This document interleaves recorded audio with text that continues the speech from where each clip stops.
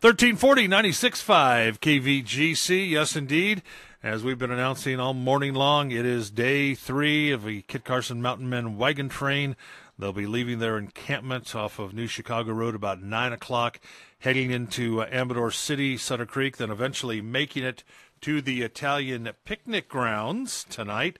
Again, we want to remind you, Amador Transit with a rider alert.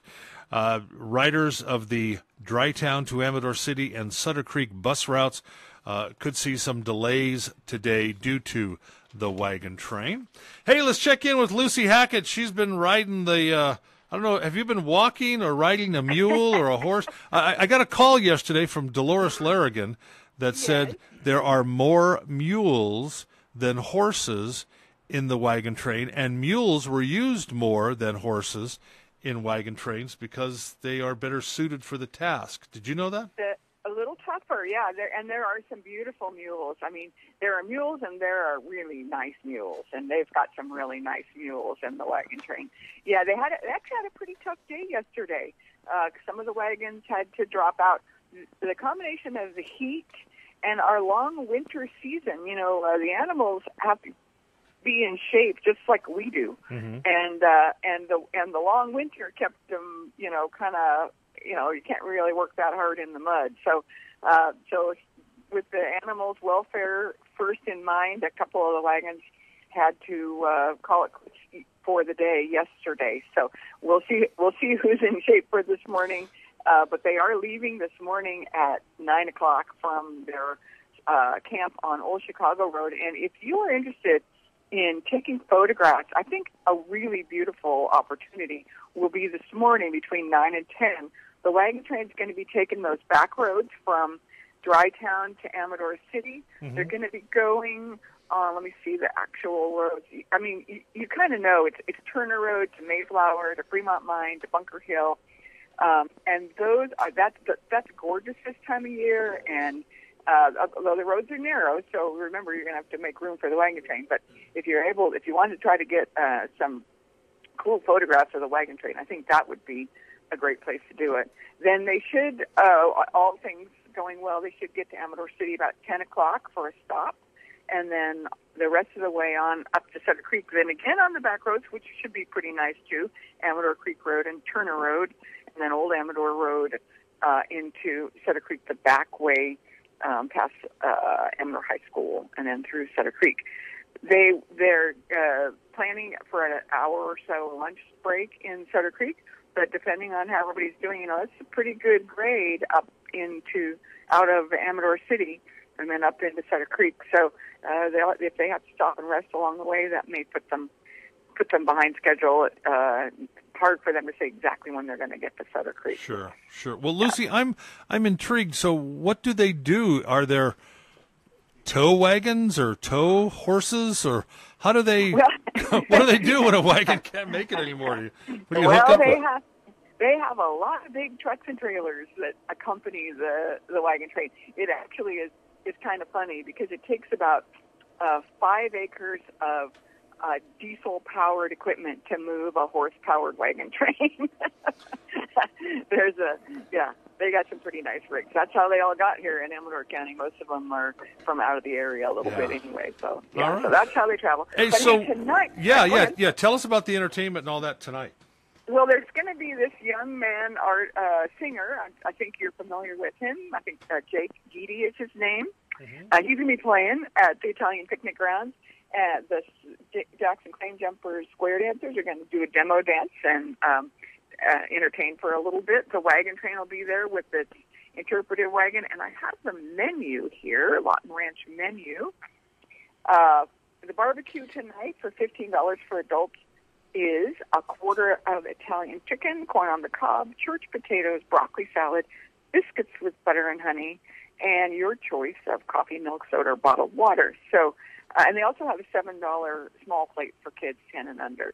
So, yeah, if you it's Friday night, you want to go out, instead of cooking, why not go out and have some barbecue with the wagon train and relax a little bit at the picnic ground? It's going to be a beautiful evening tonight. All right, and then it's going to be a great day tomorrow. Will you call us tomorrow and let us know how it is? I will call you tomorrow and let you know. So, yeah, tomorrow, of course, it's Lawton Ranch They're hoping to get there around noon or so, and then spend the afternoon and the evening with the wagon train with a whole lot going on. Tri-tip dinner again, live music from Warm Charlie Band in the evening, petting zoo, and just some great vendors, some fun crafts for kids that are kind of pioneer related. I know one gal's going to be doing leather stamping for kids, and some, I think, if you're lucky, maybe you can do some axe throwing. That's a big thing now, axe throwing. Do you know that? Yeah, that is a big thing now. Yeah. I saw Bobby and Jim Lawton posted, and I'm not exactly sure on their Facebook page, one of their dads was an original Mountain Men, and I don't know if it was Jim's or Bobby's, and I probably should, maybe Jim's. But anyway, when the Mountain Men were first forming, they called themselves the Whiskerinos. And then they changed their name to Kit Carson Mountain Men. But boy, I like Whiskerinos.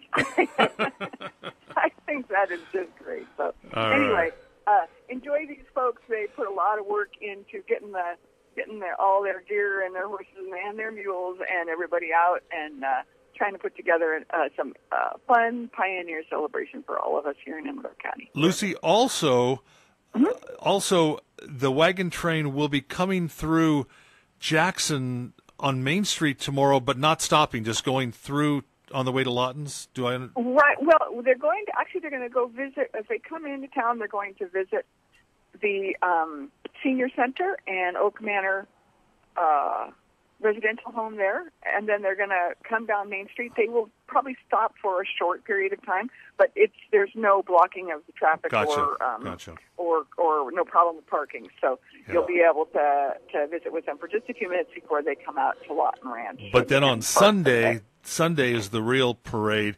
City of Jackson's already put signs out, no parking on Main Street on Sunday. Right, 11 o'clock. It's the wagon train parade with a few friends of the wagon train.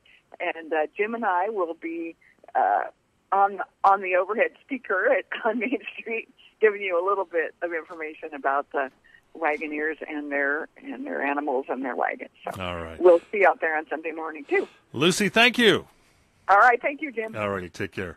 All right, Lucy Hackett again. The Kit Carson Mountain Men will be leaving the encampment at New Chicago Road about 9 o'clock. They hope to make it into Amador City about 10, and then sometime, hopefully before school is out, they want to make it into Sutter Creek, and they'll stop for about an hour in Sutter Creek, and then they'd like to make it to the Italian picnic grounds and get all set up by about 3 o'clock. And again, you can join the Mountain Men for dinner tonight. There's a slight charge for that, but just to come watch the entertainment and talk with the folks, absolutely free.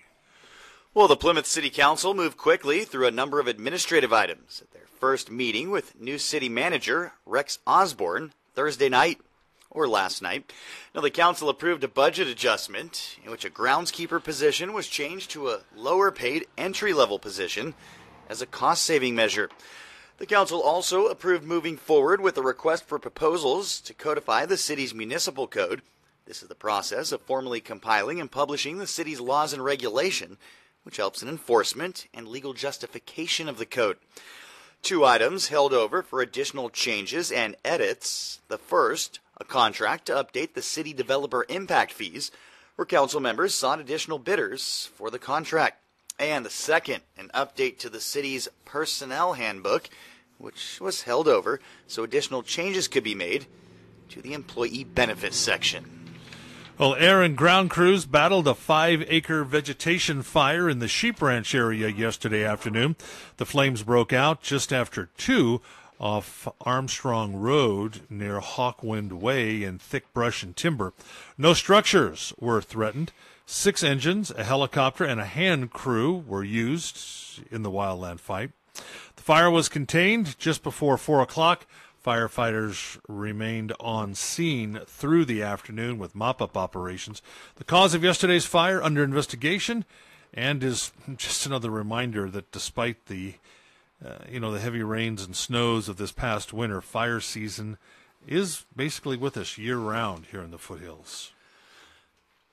Well, as the weather warms and the snowmelt intensifies, now's the time more than ever to be extremely cautious near local lakes and rivers.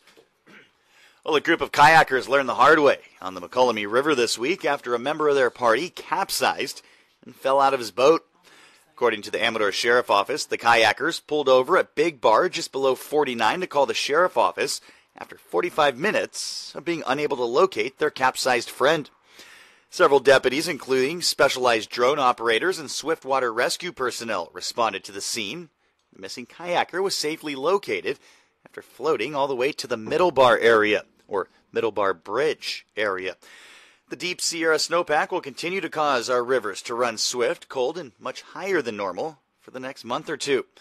The Sheriff Office strongly recommends everyone stay out of the water unless you have specialized training, experience, and proper protective equipment. Water and boating safety at nearby lakes and reservoirs is equally important. Approximately 70% of all boating fatality accidents result from drowning, and almost 85% of those who drown are not wearing a life jacket. Remember, having a life jacket on board won't save lives, but wearing one will.